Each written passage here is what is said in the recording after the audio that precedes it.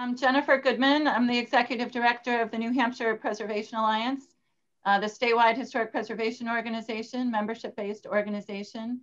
My colleague Nicole Flynn is helping me out, and I know there's several members of our great board on board in this call too, so great to have them here.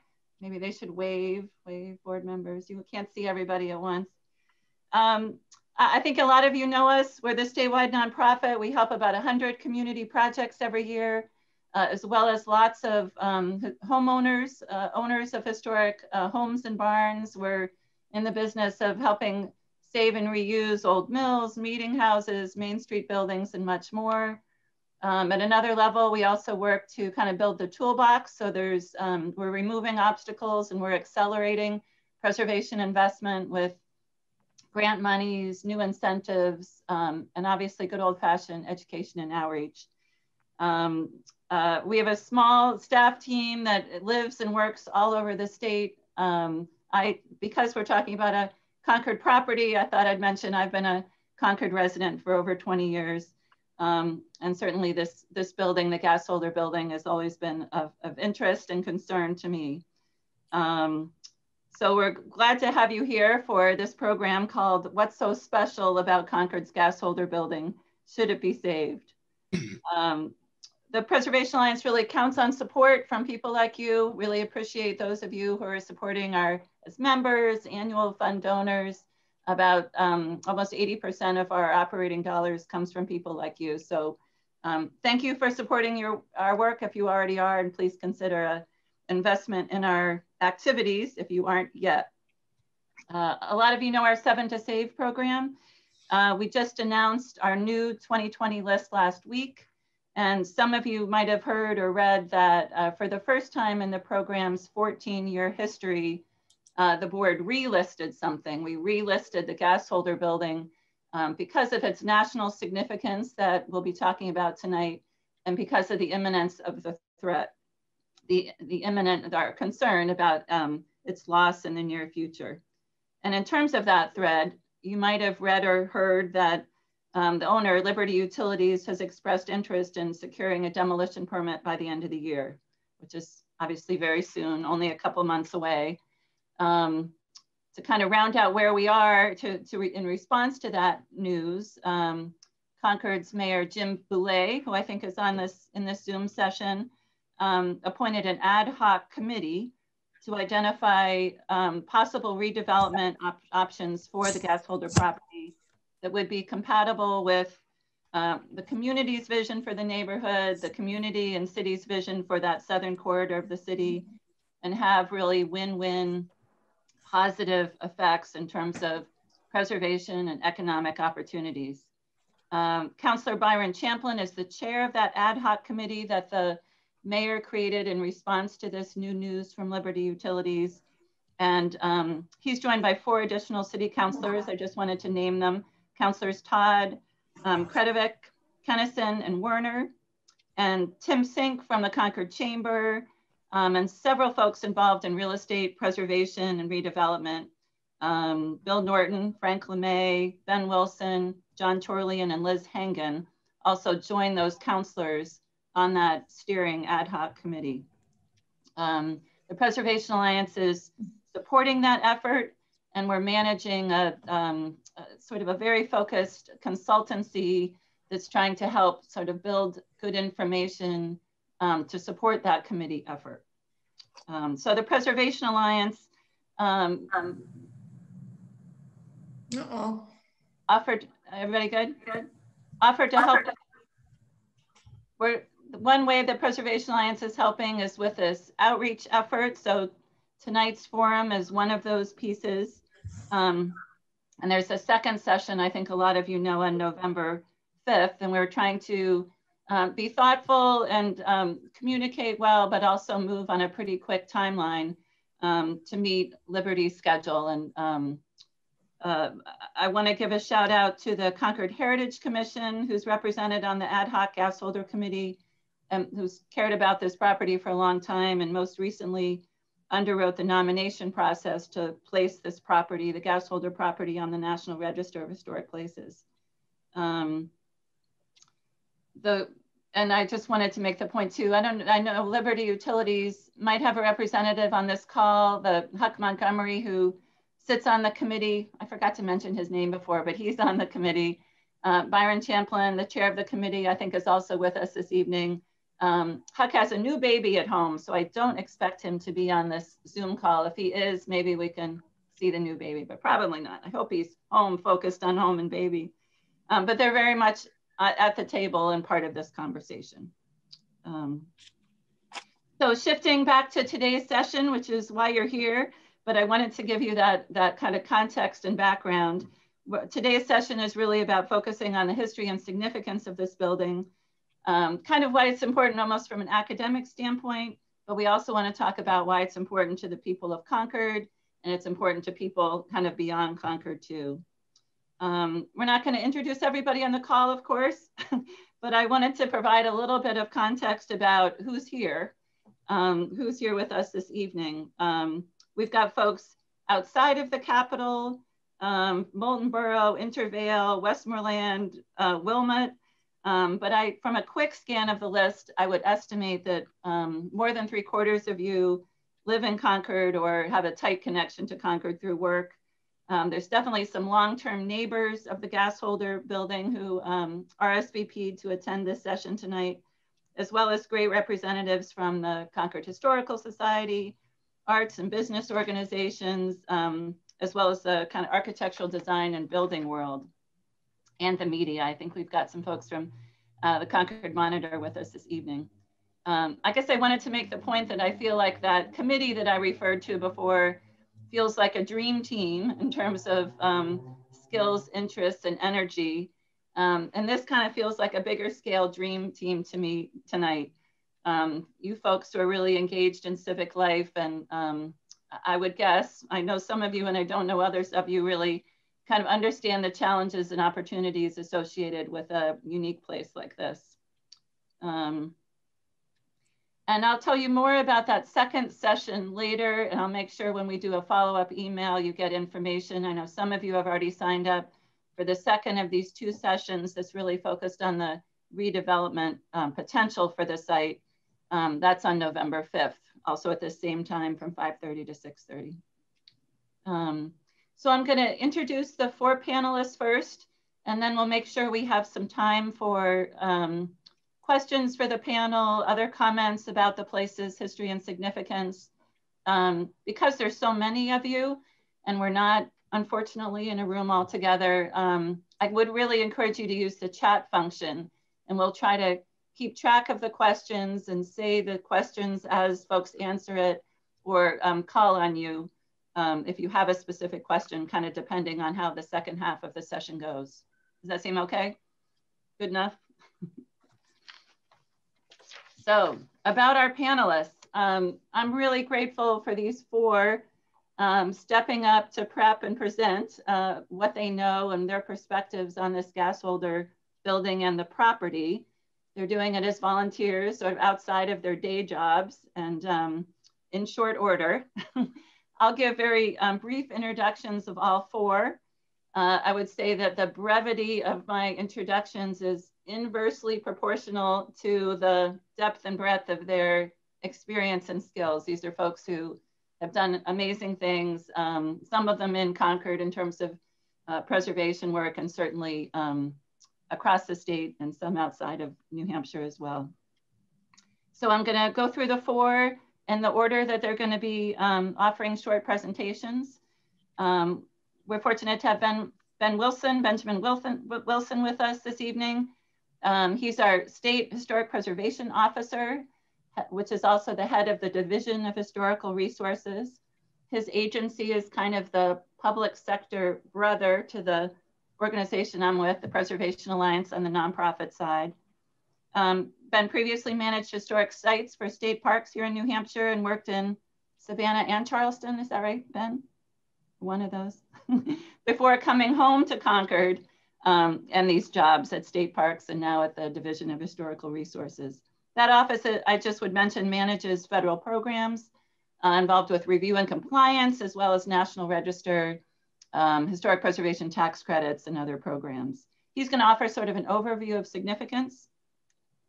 Following Ben will be Liz Durfee Hengen, known about town and Concord, certainly a longtime Concord resident, former chair of our organization and also the Heritage Commission in Concord, involved in many successful preservation efforts over the years, from saving the Ralph Barn in Pennacook to innovative watershed-wide preservation work around Squam. She's going to connect us to the industrial history of Concord in her brief remarks. And to round out the panel, we're also fortunate to have retired state architectural historian James Garvin, who's retired from the state office but continues his practice, helping many people and many projects around the state, helping understand, document, and preserve historic properties. And Roger Reed, coming to us from DC. He's the historian for the National Register of Historic Places at the National Park Service.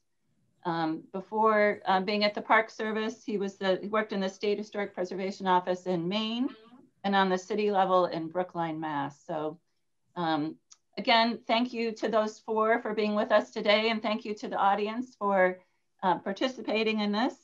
And I'm gonna turn it over to Ben. Great, great. Thank you so much, Jennifer. It's wonderful to see so many faces, so many faces that I know. What I'd like to do is I'm going to give a brief history of the company that is responsible for the Gasholder site and what is remaining there. And I'll end with a few sort of fun facts about the building. Jennifer is going to scroll through a few pictures, none that's necessarily attached exactly to what I'm discussing. Also, I want to make note that what I'm going to be talking about can be found in the National Register nomination, which our division, DHR, will put up on our website. So if people want to read the full nomination, which is really interesting, they'll be able to do so. So with that, the Concord Gas Light Company was chartered in 1850 to provide street lighting for the downtown area of Concord. On the verge of becoming a city, Concord recorded a population of 8,576 in 1850, a sufficient density to justify the investment of a gas lighting system. The company held its first meeting in August of 1852 and purchased land from the Concord Railroad Company on the south side of Concord at the periphery of downtown between South Main Street and the railroad tracks that were laid out in 1842. It hired the Summersworth Machine Company to construct the gasworks facilities on the site. A few small commercial buildings, including 2 blacksmith shops, a shoe shop, and Abbott's Carriage Works, were scattered nearby. The area's proximity to the railroad was essential to the Concord Gas Light Company's manufacturing process, providing efficient access to the railroad cars that transported coal to the complex, where it was heated with oil, steam, and to produce gas. By 1857, 21 locations in downtown and in the downtown business and residential areas north of the Concord Gas Light Company had gas street lamps. Demand for gas to supply the city's lighting and heating needs increased rapidly in the 1860s and 1870s due to the rapid growth of Concord. In June of 1870, the Concord Gas Light Company manufactured 9,161,000 cubic feet of gas in 18 retorts or ovens, using 1,200 tons of coal. Its capitalization grew from an initial value of $35,000 in 1852 to $80,000 by 1870 and $100,000 by 1880. Its 4 gas holders had a total storage capacity of 80,000 cubic feet. 2 adjacent to the gas house each held 16,000 cubic feet.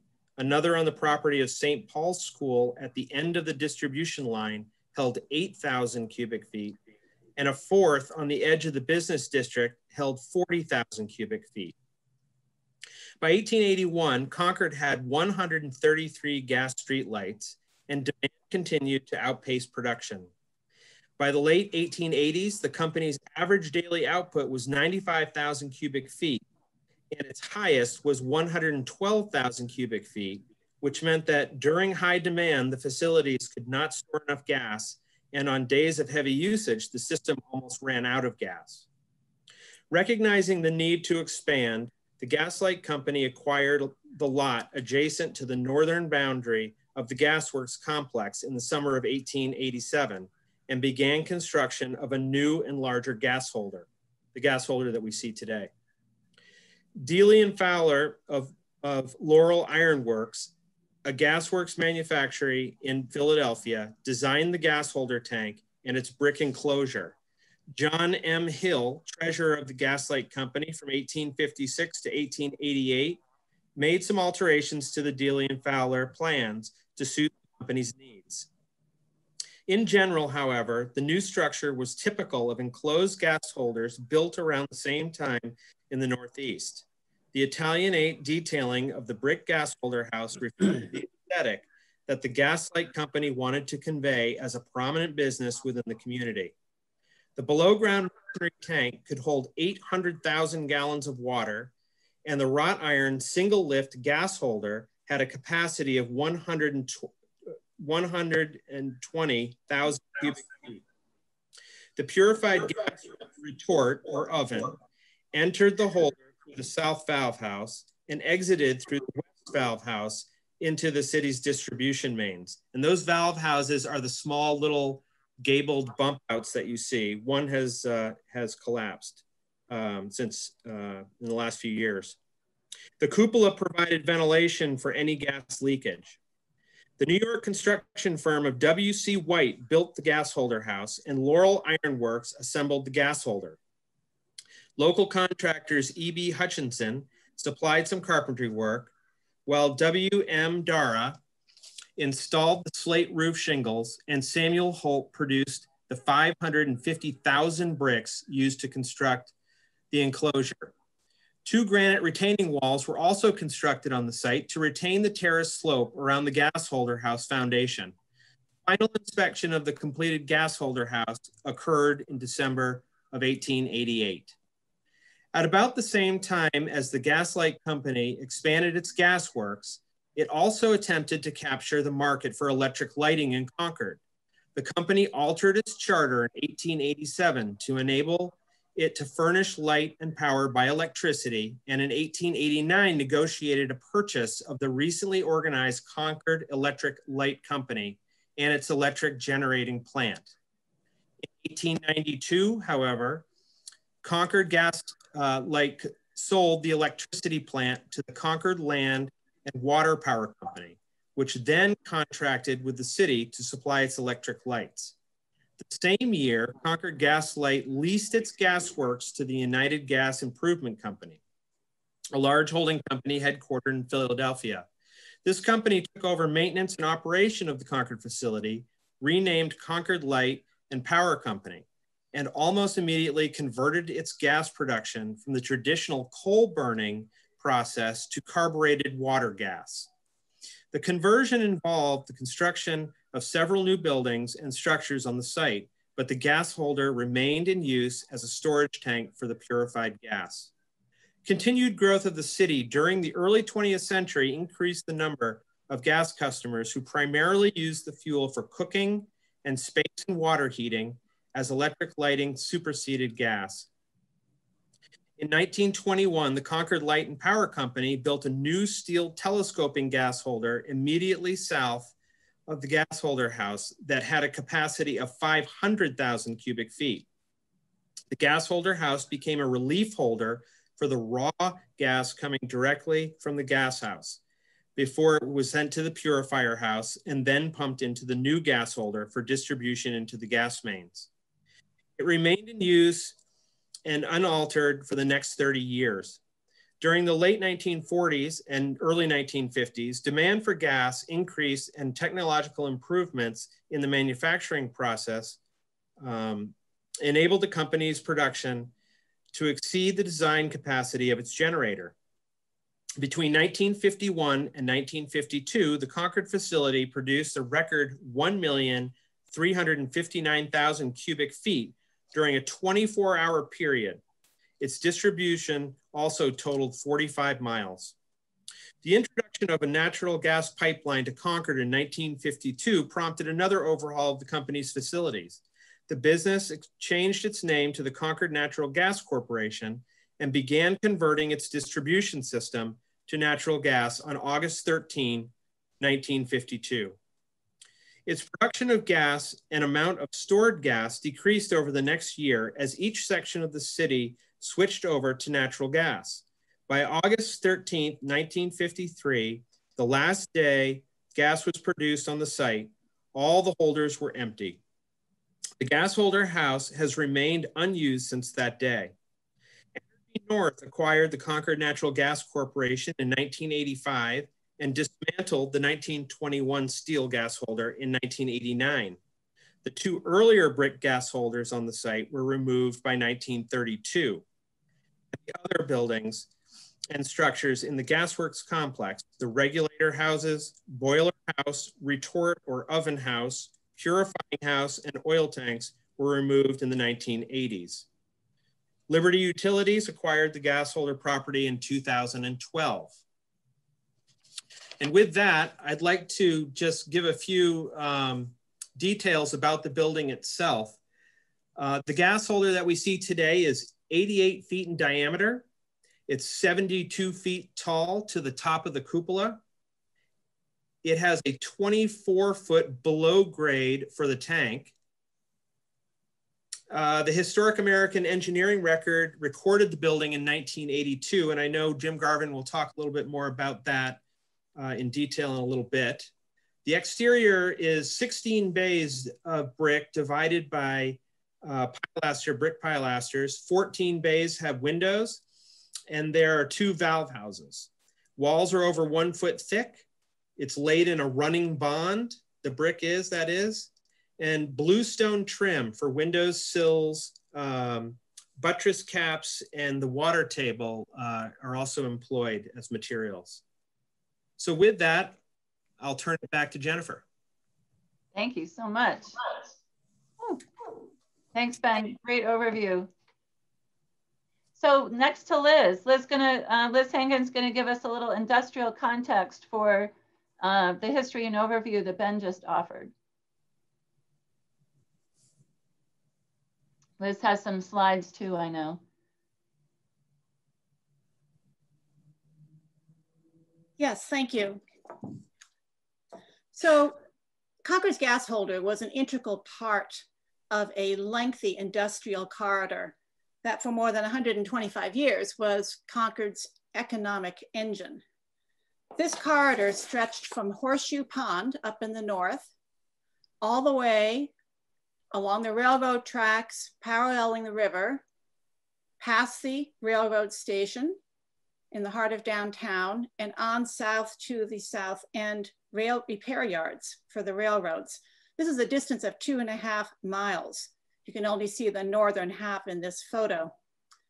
Most of the city's industries were strung along this transportation corridor, served first by the river, and then starting in 1842 by the railroad, and then 100 years after that by the interstate. It was a busy and noisy and at times smelly industrial spine, and it employed thousands of workers.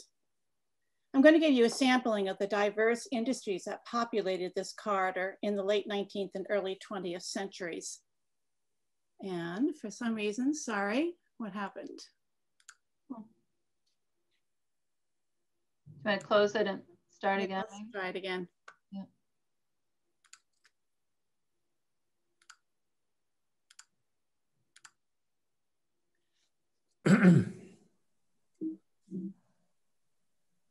Okay, I need a quick lesson in how to advance it because it's not advancing on Looks like your little, where the 6 is on the arrow. See if that works. The what? On your keyboard, the 6. That's what I would use to advance it. Yeah, it's not working. You could escape and once you hit escape and you can go to that other format. Stop share? No, just hit escape on your... Yeah, it's like everything is suddenly frozen. Sorry about that. Lower left arrow, says Kate Marquis. Yeah, none of the arrows is working. It's as if my keyboard is defunct all of a sudden. Why don't you stop sharing and I'll try to pull it up. All right, sorry. It happens with every Zoom call, it feels like.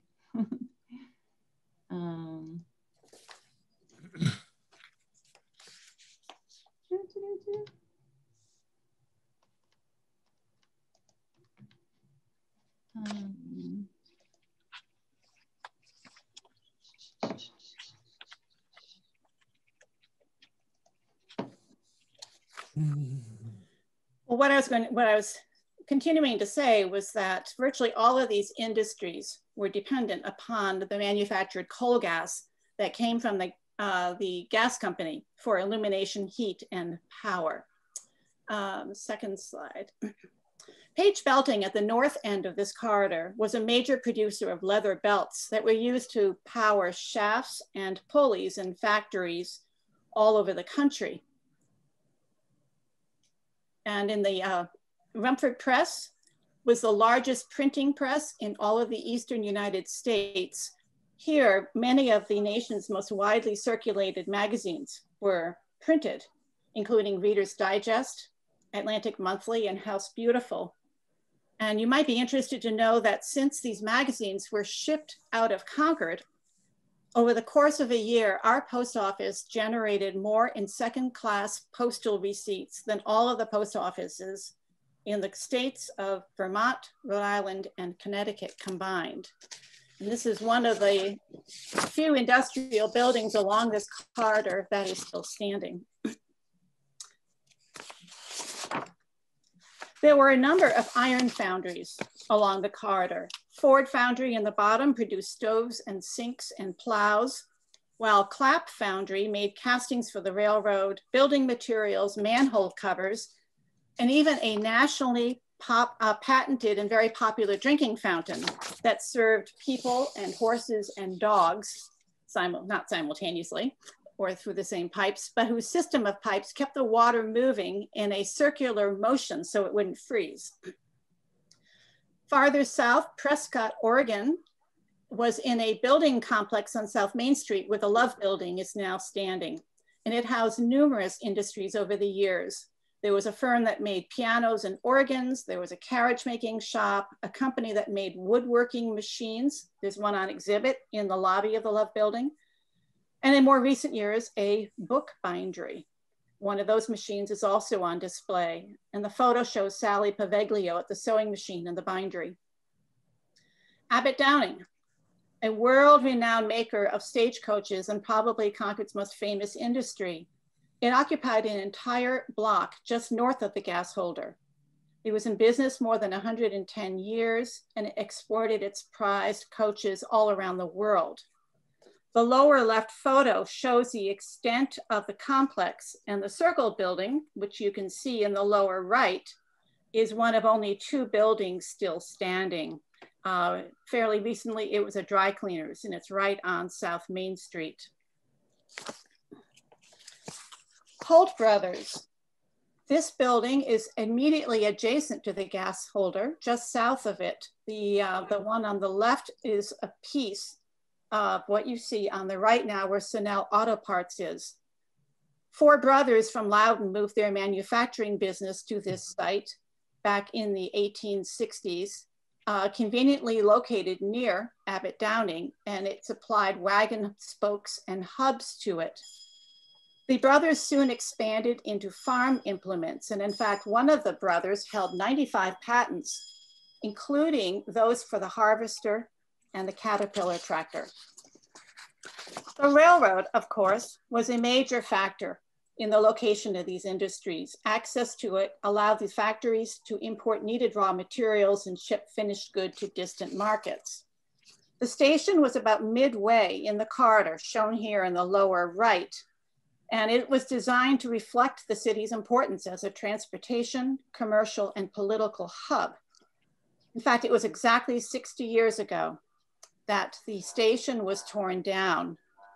There will be an interpretive panel erected in the next month or two to acknowledge the station's presence. Such a demise is what we hope will not happen to the gas holder.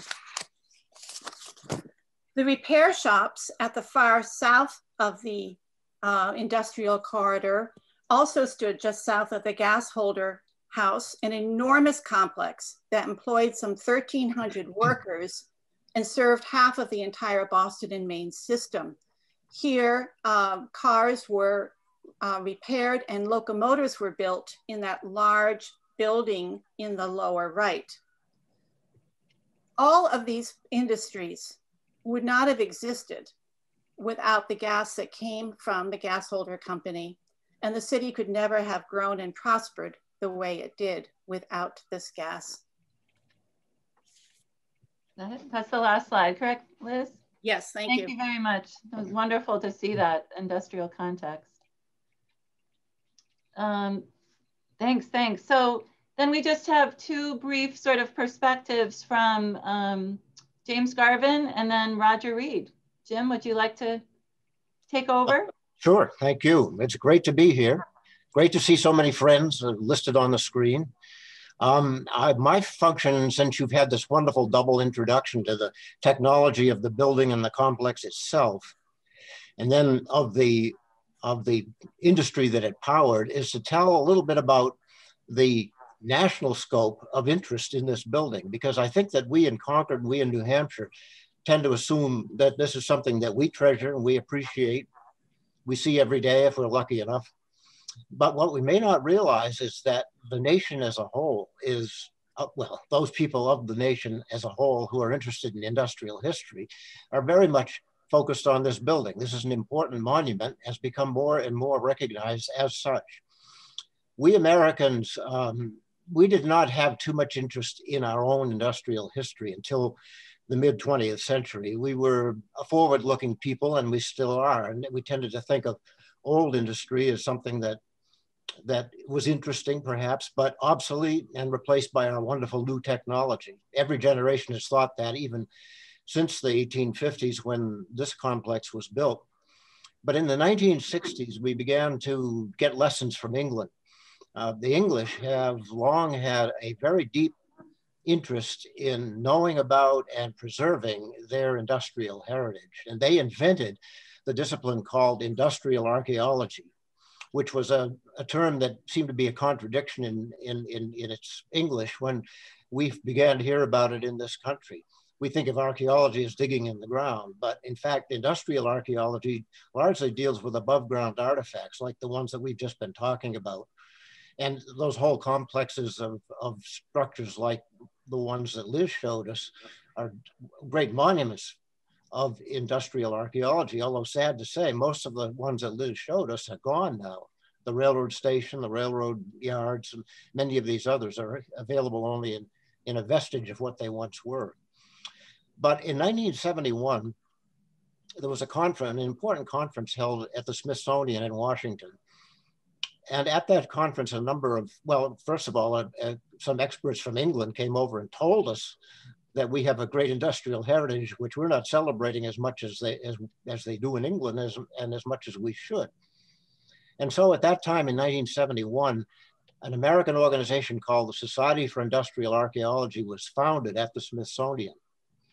And the Society for Industrial Archaeology remains vigorous and stronger than ever, and deeply interested in resources like the gas holder. In 1978, the National Park Service published a book called Gaslighting in America and drew attention to the fact that until the mid-19th century, when gas began to be a commonplace utility in the larger cities of the United States, you had no method of lighting after dark except with oil lamps. When you stop to think of it, the introduction of gas piped through underground pipes and delivered to houses and factories and so forth, it revolutionized the way in which we live at night. It revolutionized industry because our factories, our mills, most of which had their own gas holders in those days, could operate after dark, whereas previously they could not. So this was as revolutionary as the later introduction in the late 1800s of electricity. But we tend to think today of gas as something that you cook with, but we don't realize the monumental importance that it had in transforming the United States. Well, that was in 1978 that book was published. And in 1980, we in New Hampshire actually founded the Northern New England chapter of the Society for Industrial Archaeology. And in fact, a couple of the slides that we saw during Ben's talk, including a colored slide of a bunch of people walking up toward the gas holder in a very reverential way. And another slide, a black and white slide that showed a bunch of ladders up on the building and people crawling all over it and doing something. These were important. The 1980 slide, which was the colored one, showed the founding of the Northern New England chapter of the Society of Industrial Archaeology. I was there. In fact, I took that picture. And this was a remarkable transformation in New England, Northern New England, in that it drew attention to the creation of an organization that celebrated this type of thing. In 1982, which is represented by that slide that showed ladders up on the building, the Northern New England chapter created an initiative to measure up that building and to document all of its mechanisms and its technologies for the first time. This was done through, largely through the hospitality of Cedric Dustin Jr., who was an employee of the Concord Gas Company and deeply devoted to the preservation of that building. So in 1982, a stellar team was brought together, including a number of people from Concord, a number of people from New Hampshire, but also including people like Eric Deloney, who was the founder of the Historic American Engineering Record in Washington, and several others from the Smithsonian who came up to Concord to participate in this project. And at that time, the set of drawings and a set of photographs, which you saw in sample form during Ben's talk, was created. And I wanted to say that Gary Sampson was the photographer for those wonderful Historic American Engineering Record photographs. And Gary is with us tonight, which he may want to say something about his memories of those days. But in any case, that was an important, a very important documentation that we're leaning on still as we do the National Register nominations and the other recordation of this building. In 1984, Bill Taylor, the late Bill Taylor, who was a professor at Plymouth State University, did an article in IA. Now, IA is the journal of the Society for Industrial Archaeology, the publication that organization puts out and still puts out to this day. And Bill actually wrote an article, "The Concord, New Hampshire Gas Holder, the Last Intact Survivor of the Gas Making Era."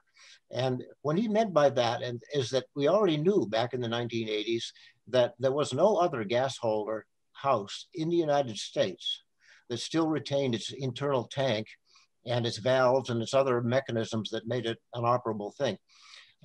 In fact, just to leap ahead a little bit to a couple of statistics, there are only 14 gas holder houses left in the United States. And there were once hundreds, if not thousands, because this was an essential industry, but now there are only 14 left. And one of them, by the way, is the logo of the Society for Industrial Archaeology. They use a drawing of the one out in Troy, New York as their logo. But of all those 14, or that small group of 14 that exist, only one retains its original internal tank and its original structural and engineering integrity, and that is ours. So beginning in the 1980s, through all these efforts I've just described, our building began to become nationally prominent, nationally famous, really, at least among those people who are interested in industrial history. In 1989, there was another article published in IA, and that was published by a woman named Mary Pine, who described this building, our building, as in a class by itself. It holds the last completely intact gas holder in a gas holder house in existence in the United States. The building is beautifully crafted, displaying 12 pilasters, narrow elongated windows with semicircular window hoods, stone window sills, and a corbelled cornice. In other words, this building is technologically highly significant, but at the same time, it's beautiful. And it exemplifies the best of the technology and the design of its period. Ben mentioned that Samuel Holt provided the bricks for this building, 550,000 bricks that are in the walls of this building. Well, Samuel Holt was the most prominent brick manufacturer in Concord. And those bricks were made at what today we think of as the Grapponi Auto Junction. That was the Samuel Holt brickyard. So anyway, all of this was happening in the 1980s, and this national significance was beginning to be more and more obvious. But in 2012, the Concord Heritage Commission began to take a partnership role in all of this. And it received funding from the State Historic Preservation Office to employ a consultant, Lisa Mazoff, to do an inventory form, which is the prelude to a National Register listing for this building. And Lisa did that, and it already has been quoted from extensively tonight by Ben especially. It's an exemplary form, and it made it very clear that this building was and is a highly significant monument in American industrial history. Well, it took a number of years. It took until 2017 for further money to be provided, and again by the State Preservation Office, the Division of Historical Resources, to the Concord Heritage Commission, and through them, the City of Concord, to actually employ a large consulting firm to do a really exemplary National Register denomination that summed up just about everything that we could hope to know about this building. And this was done in 2017, 3 years ago. And that is the document that provided much of what Ben told us about the building. And we the bridge interesting that thing to about— Roger in a minute. I'm sorry? Can we bridge to Roger in a minute about the I'm just watching the clock, about the Yes. National. All right. Well, I'm just about done. I just want to say the one thing about that nomination is that it listed the building at the national level of significance. That's a highly unusual distinction here in New Hampshire. We only have two other properties listed at the national level, and one of them is the Castle in the Clouds in Moulton Borough, and the other one is the Old Meadow Bridge in Shelburne, New Hampshire. And so we have the third in the Concord Gasholder, an unusual and important distinction. So I'll proceed. Let the rest of you go ahead with all of this. But well, hopefully we'll have time to circle back. Thank you so much, Jim. I really appreciate that perspective. Roger, a little bit from your DC National Park Service perspective before we open it up. You're still muted. It happens. There we go. Okay. Right. Thanks so much. I don't have a whole lot to add to Jim's summation, and as well as those of the others. I have no specialty in industrial archaeology, but as a historian for the National Register program, I currently happen to be, one of my duties is to review National Register nominations for New Hampshire, although this, I didn't review this nomination. But I'm also a historian. I work for the National Historic Landmark program. Less well known, I think, by the general public, but as the name implies, it's similar to the National Register in many respects, except that National Historic Landmark properties are designated by the Secretary of Interior on the advice of the National Parks Advisory Board. So it's a different level of significance. So, and while I certainly can't declare anything National Historic Landmark eligible, I can say from my experience working in Washington since 2008, that this would be a good candidate. And I hasten to add that this is not a solution to the problems of saving this building. National Historic Landmarks, when they're designated, they're only designated with owner consent, and they have no restrictions on it, just like the National Register. So it's not a tool to necessarily save a property if a property is designated as a National Historic Landmark. But I think it is important because it does have another level of recognition if the board and the Secretary of Interior agreed that this property was nationally significant. And again, this gets somewhat confusing, which I will not go into. As Jim mentioned, the National Register has noted it being national significance, but that's, of course, a different designating unit, and it's not quite the same. National Historic Landmarks are much fewer in number, and by nature of that, they're usually considered very special properties.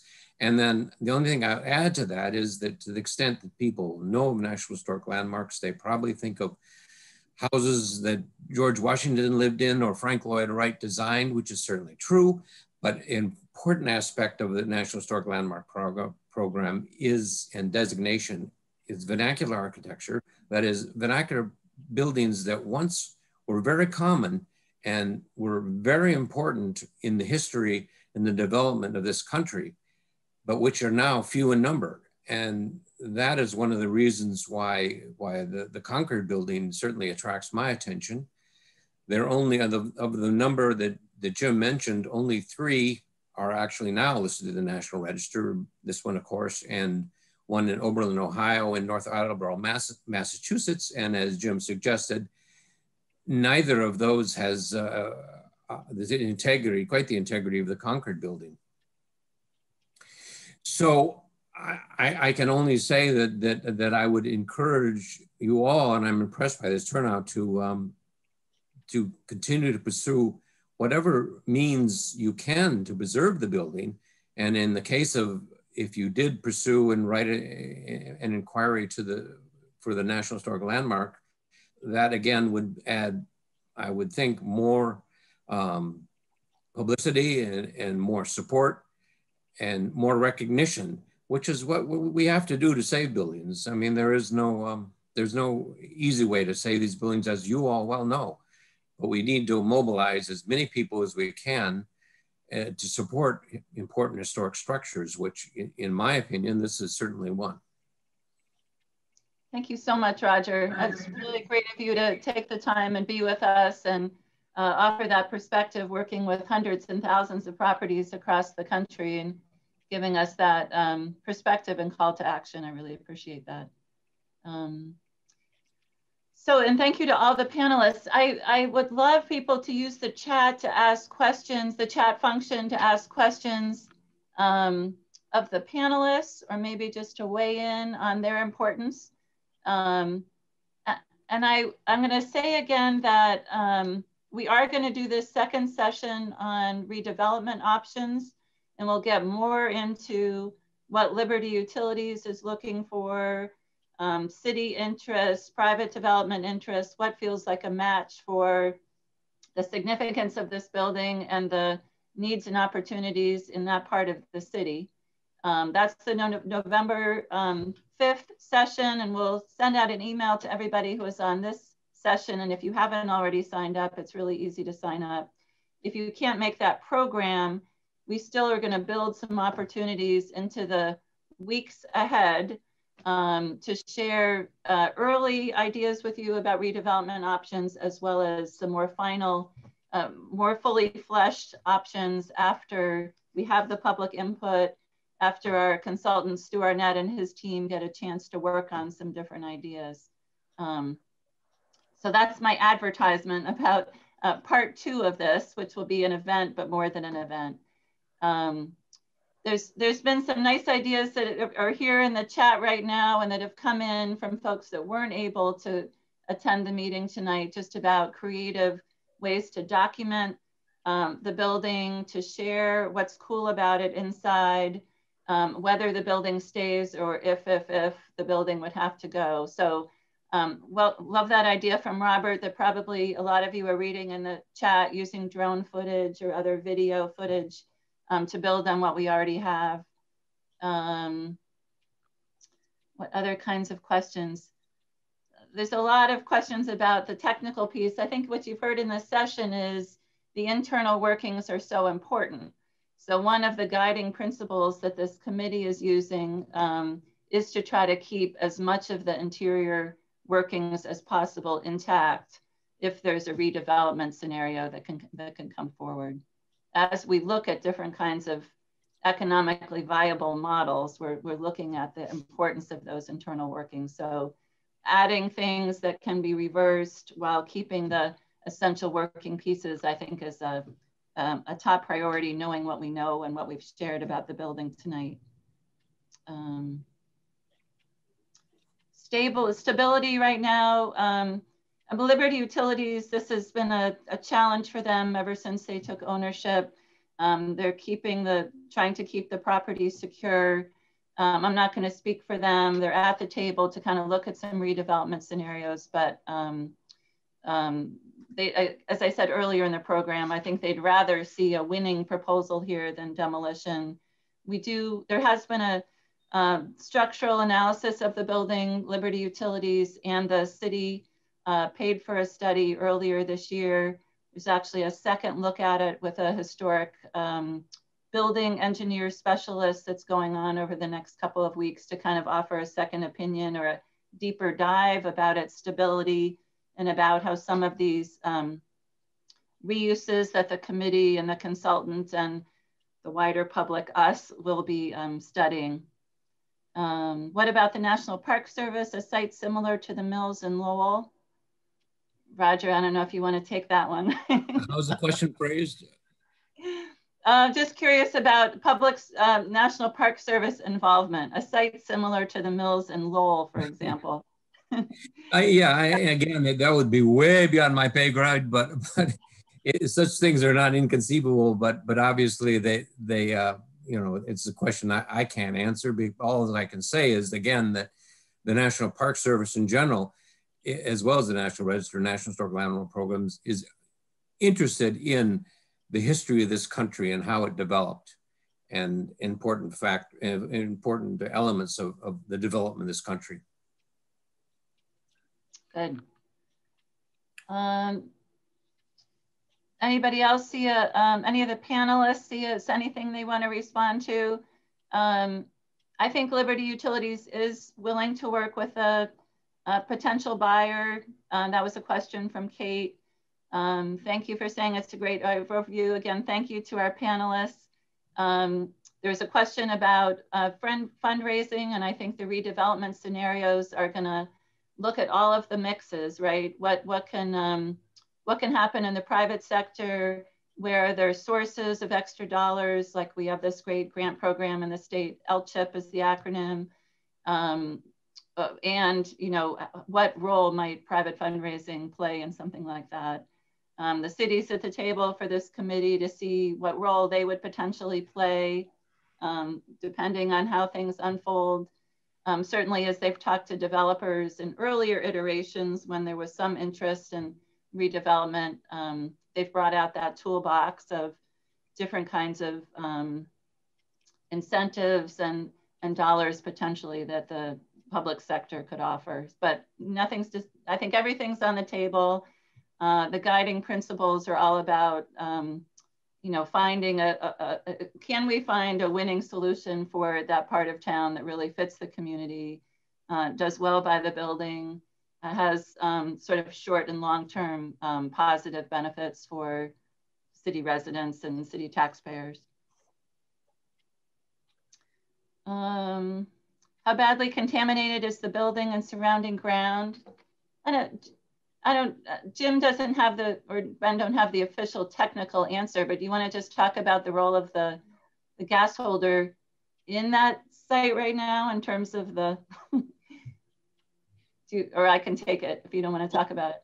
Was that for me, Jim Garvin, or was that for somebody else? Jim, if you do you have an opinion, a little bit to offer on that? I'm not setting you up as the expert. Okay, all right. Well, I'm not, but I'll say it anyway. Liberty Utilities has already cleaned up that site as much as they could. But that doesn't mean there are not still contaminants on the site. Some of the contaminants are directly underneath the existing building. As long as that building stands with its slate roof, and as long as the roof doesn't leak too badly, then those contaminants directly under the building, which have been cleaned up to some extent, as much as they can be. But as long as the building stands, that forms a sort of a cap over whatever may remain underneath that building. And so I think that Liberty Utilities might actually prefer to find a scenario that would allow the building to remain, because as I understand it, Liberty Utilities will always be responsible for cleanup on that site. In other words, if there is additional pollution that's identified or additional hazardous materials identified on that site, they will have the obligation as the current owners to clean that up. So anything we can do collectively with a redevelopment reuse project that will prevent that building from being removed and thereby, in a sense, shield whatever may lie beneath it, the better it will be for Liberty Utilities, and the better it'll be for sure for the field of historic preservation and adaptive reuse in the United States. Thank you for that. And more tune in for more, I guess. We'll try to see what else comes across as part of this planning regarding the environmental issues. An attendee thinks I dodged the question about stability, and maybe I did. I didn't mean to. Jim, do you have any comments about that? Again, I'm not setting you up as the expert on this, but. Well, I'm not on that either. The expert on this will be whoever may have the opportunity to get into the building, as you mentioned, and really study it from the standpoint of an understanding of 19th century technology. But as we all know, but we didn't mention it tonight, the hole in the roof in that building caused by a falling tree left that portion of that roof open for about 2 years. A great deal of rainwater was funneled into the building, and there was some structural damage. There was structural damage through the impact of the tree to the brick wall in that location, although we don't know how extensive that was. There also is deterioration of a wooden ring that runs around the top of that brick wall, and that resists the outward spreading thrust or tendency of the rafters in the building. You saw that magnificent roof system. Well, it's all pressing out and wanting to flatten down. So this wooden ring resists that, and that ring has been damaged through probably partly through impact, but partly through decay because of the water that entered the building. We all know about the crooked cupola on the top of that building. The rumor was, of course, that was tipped in the hurricane of 1938. Whether it's getting worse now or not, I don't know, but every time I drive by, I think it might be. And so I'm a little worried. There's another wooden ring up at the top of that roof, and that according to some estimates, has also suffered some kind of damage. So we do have structural issues, but nobody has really assessed them or certainly put a budget figure on how to correct those things. And they should be ideally corrected according to the technology of the building, 19th century technology. That's a wooden roof with a slate covering, brick walls laid made locally and laid in lime mortar, which is a soft and a flexible mortar. Those things should be taken into consideration and done gently and considerately for the integrity of that building. That's good. That's good. Thank you very much, Jim. Just to try to respond to some other folks, and panelists, jump in if you, or anybody else, if you have additions to this.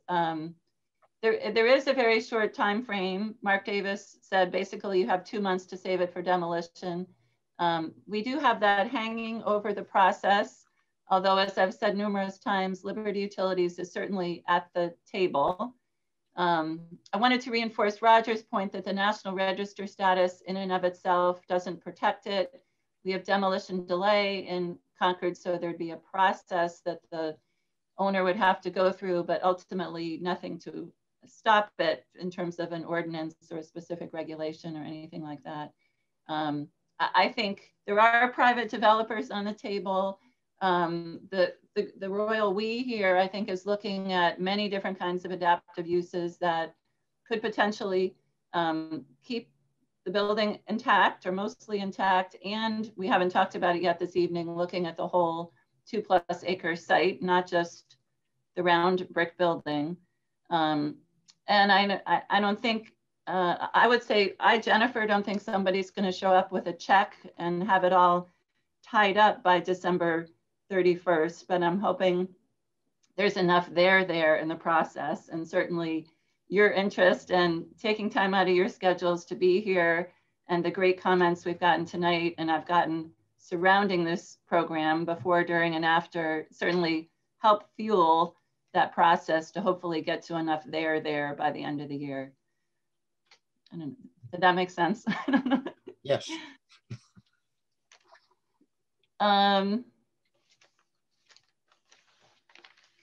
So I hope I answered most of the questions. We have, as we recorded this program, we do record the whole chat. If we really miss somebody, the Preservation Alliance will try to follow up with you specifically. I do want to make the point again that we're interested in input, not just in these 2 programs, but outside of these programs too. And we've been people have been sending photographs that are amazing, ideas for reuse,